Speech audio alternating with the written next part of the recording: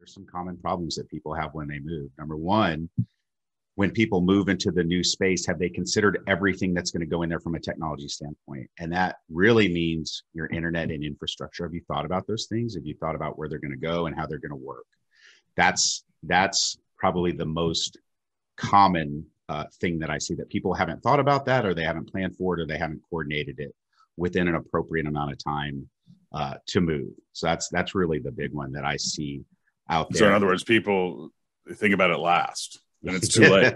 Well, I think people have it on their to-do list. And so the people I work with, oftentimes it's a week or two out from move day. And they say, hey, we're going to move and we need some help. And it's kind of a sudden deal. And, can you guys come and move our technology? We say, sure. And then the first question I ask is, have you talked to your internet provider? Is their internet already available in this space? And if you're building a space you're moving into, that internet is not going to be in there, and it takes several months to get it put in.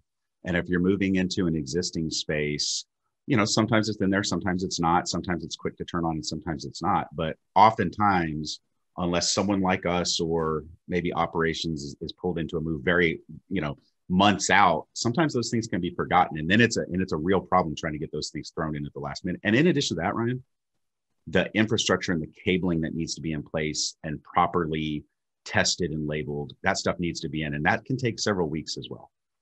So it sounds like preparation is key with any relocation, which I think everybody Correct. agrees with.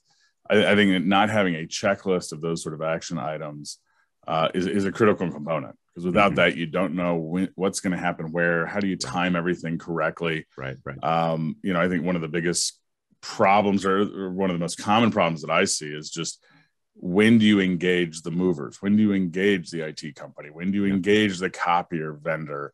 You're so focused on building out your space, it's easy to forget the other pieces of those pie that need planning, that need time, because no vendor can just move that afternoon.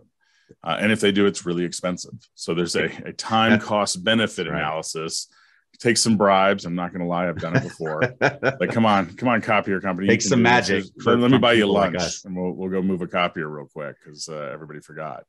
So I think those are some real common challenges that companies face, because at the end of the day, it's really easy from a business owner aspect to say, oh yeah, I'll let my office manager deal with it, or my executive assistant deal with it, and they've got it handled, and out of sight, out of mind. And they have a real job to do. Right. That's probably keeping them 110% busy already. Throw a corporate move in the mix, and it's impossible. Yeah, there's one more component I wanted to address as a general common problem that we'll talk about more later, is the expectation that stuff's going to work when people walk in on Monday morning, that it's going to work, it's going to be tested and everything else. Well, there's a lot of components that go into executing a move in such a way where when the team walks in Monday morning, everything just works, right? And so that is a common problem that you haven't taken that into account.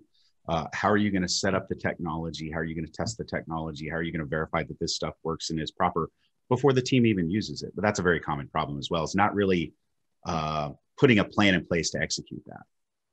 Yeah, I remember a friend of mine telling me about how they moved offices. They literally told everybody, just grab everything off your desk, put it in your car, and we'll see you Monday morning. Right. And the whole next week was wasted as far as lost productivity, because everybody was busy setting stuff up and kind of getting settled. And it just, I don't think it was an efficient use of people's time. But again, we weren't involved.